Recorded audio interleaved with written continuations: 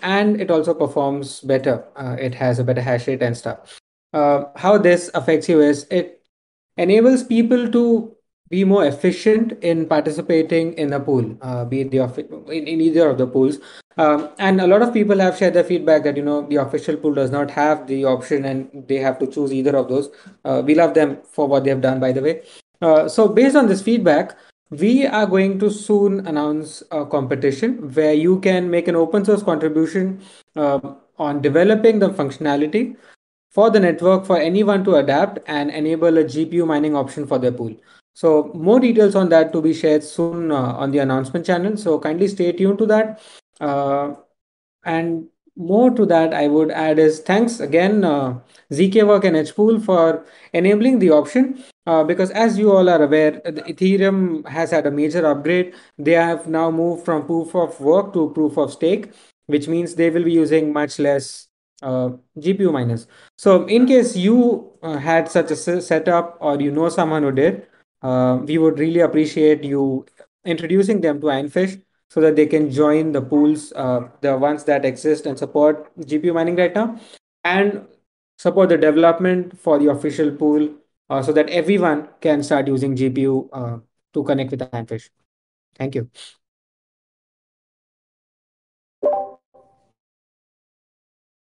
And then Lawrence, if you want to I mention. just, sorry, yeah, I was about to ask if I'll now request Lawrence to take up and talk I'll do about. it. Thanks, Aditya. We appreciate everybody's.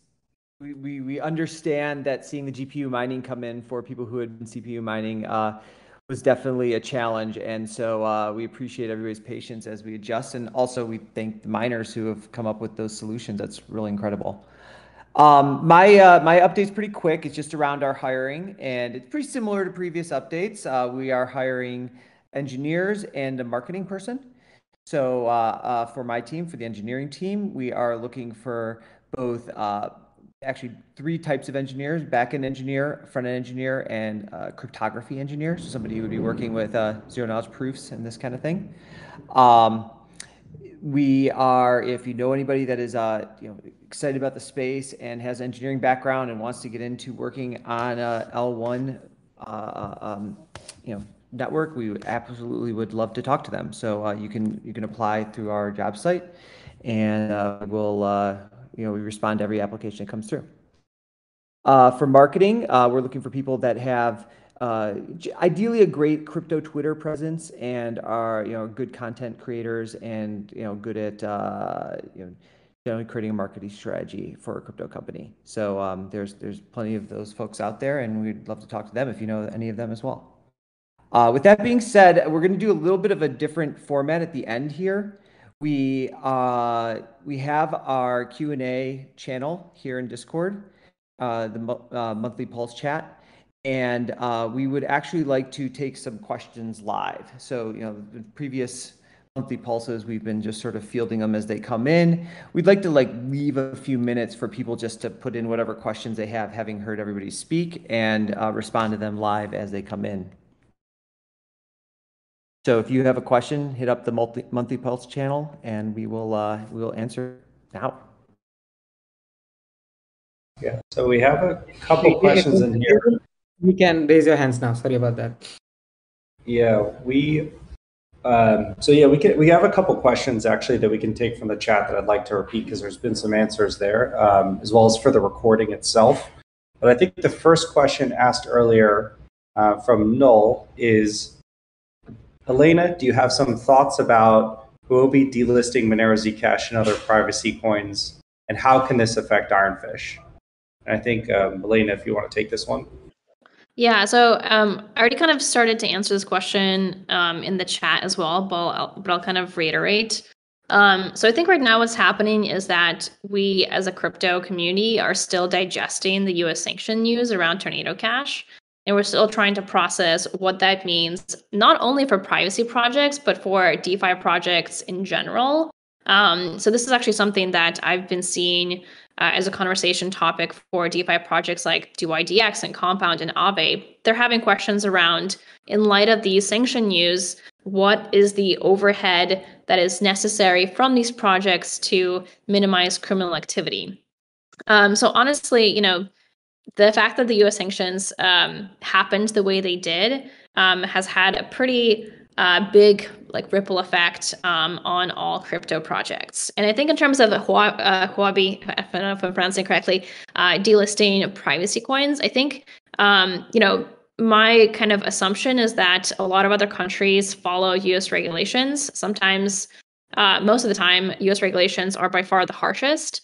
And so I think the U.S. does influence how other countries think about these other coins. So we are a U.S. team. U.S. regulators are by far in my opinion, the hardest to kind of sway. So right now, our efforts are primarily to work with other teams, work with other GCs, work with other kind of collaborators in the space to focus on educating and informing U.S. Regulators and policymakers around the benefits of privacy. So, in Craig's introduction, for instance, Craig could not be a better person for us to join the team. He kind of mentioned that in his background, he actually used to work on the Bank Integrity Unit, both the Bank of America as well as the Department of Justice, so DOJ's Department of Justice. So he is very acutely aware of how do regulators think and what their priorities are. At the end of the day, U.S. regulators are normal people who want to protect consumers and want to protect U.S. citizens. They have really good intentions in mind. So right now, we are putting in a lot of effort to, again, talk about the benefits of privacy. That privacy is actually good for national security, not the opposite of it. And for what it's worth, I think our efforts and the efforts of many other projects, in my opinion, are starting to resonate. U.S. Treasury finally gave some guidance around some of the innocent people that have been affected by the sanctions of Tornado Cash, which I think is a good sign. So again, it's a pretty complicated problem of regulators around the world, not just the U.S., are getting nervous about privacy. But realistically, we cannot have a world where crypto is going to be this, universal payment system without privacy. That it has to live together, and so it's kind of inevitable that we are going to have a privacy solution. We just need to figure out a middle path that is, comfortable for regulators to kind of accept it. In terms of how it affects IronFish, we have always been about, every IronFish wallet has a view key. View keys can be used to provide audits. We're doubling down on that message of, we're building IronFish for good people, normal actors who want to use crypto safely. We're not building this for criminals. And so we're kind of doubling down on that message. One thing that is a bit far off, but we are building IronFish to be the privacy layer for all crypto assets. One of the things that we are going to be doing in order to get there is to support bridges. So bridges is one way that we can actually put in controls for who can use IronFish. And for full transparency, we are going to be working with some of the chain analytic tools to figure out, how do we put more controls on these bridges to minimize criminal activity. And things like this, do resonate favorably with policymakers because, again, genuinely do want to protect the consumer while making this ecosystem safe. So it's kind of a long-winded answer. Obviously, it's concerning that people are reacting negatively to privacy. We are putting a lot of effort into this. I think privacy is inevitable in shape or form.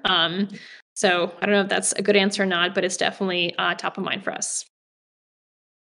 Yeah, thank you. Next, I've seen this question asked by a bunch of different people, but Arushka asks, if Mainnet is next year, what will happen with the testnet? Are there any changes planned? And I think I can kind of answer this one. I think we're not planning to change the testnet. I think the testnet is accomplishing the goal that we want it to accomplish. It's helping to create transactions that are stressing the network. We want to test high transaction throughput. So I think our plan is just to kind of continue it right now. And just a bit of information, even when we launch Mainnet, testnet will always be a thing. It'll obviously, all networks have a testnet where they can kind of test consensus upgrades and things. So I don't think that there's any plan to, ever not have a testnet. But right now we're not planning to evolve a testnet phase 3 or any such changes with new challenges, so to speak. So I think this next question will be for Elena. I've seen a couple people ask about this, but will there be news about the ambassador program? Yeah, so the ambassador program was launched a while back. Honestly, we're still kind of struggling to figure out how to effectively use the ambassador program. I'm not sure if it was as successful as we initially wanted it to be. Again, I'm saying this out of full transparency. So going forward, we'll make announcements for how to, how to deal with the ambassador program going forward. Oh yes, I mentioned the ambassador program now. So, sorry, it's just the comments are coming in. Yeah, we'll kind of announce a way forward for the ambassador program fairly soon. Looking at phase 1 in comparison to the ambassador program, we actually have seen a lot more content contribution from phase 1 than the ambassador program. Again, this is just out of full transparency. So I think we have had higher expectations around it. So we'll be kind of closing that out fairly soon. And we'll make sure that everyone is rewarded as we promised. And we'll make sure that people are, they feel appropriately kind of compensated for their efforts. And I think like for us in particular, we'll figure out different ways to engage with the community in terms of content contribution. The next question, there's 2 questions I'm going to merge together. I think this one is also going to be a good one for Elena. We're a comment about kind of like the Ethereum merge. So 2 questions are is IronFish considering moving to proof of stake like Ethereum has? And the second question is IronFish approaching Ethereum miners to mine IronFish since Ethereum has moved to proof of stake? Yeah, so IronFish right now is proof of work. I think we've seen at least one person who said they did move away from ETH proof of work to IronFish, which is pretty cool, honestly. A lot of Ethereum miners actually did have GPU mining, so I can see that being applicable here. In the long term, like why did Ethereum move to proof of stake? Well, they moved to proof of stake because they had years of distribution and they wanted to make a solution that was friendlier for the environment. If you actually look at proof of stake, there is some additive benefit for block finality, for instance, but the block times are not faster than proof of work, for instance. So the scalability aspect is kind of sometimes alluded to proof of stake, but it's not rightly so. So for IronFish, in the long term future, I can see us making the move to proof of stake for the same reasons that Ethereum did. This is not going to be anytime soon. I think proof of work is actually by far the best thing for IronFish right now. If you look at some of the other proof of stake projects that have launched, with proof of stake right off the bat, unlike Ethereum, it's a lot harder to get validators and stakers into your system because you need to have this initial problem of distribution. And for IronFish right now, anyone can mine IronFish. You don't need to buy coins in order to stake them. You can just open up your laptop and do npm install -g IronFish, and you're good to go. And I think that's actually a very, very powerful thing for IronFish, that anyone in the world with just a computer can participate in the network. So I think for foreseeable future, it'll still be proof of work. We might have some much later plans to move to proof of stake, but it'll be similar to the way Ethereum did, which is after years and years of distribution with proof of work. But yes, we do definitely welcome all the miners who want to mine IronFish, who have previously mined Ethereum. Cool. That's all the questions, I think.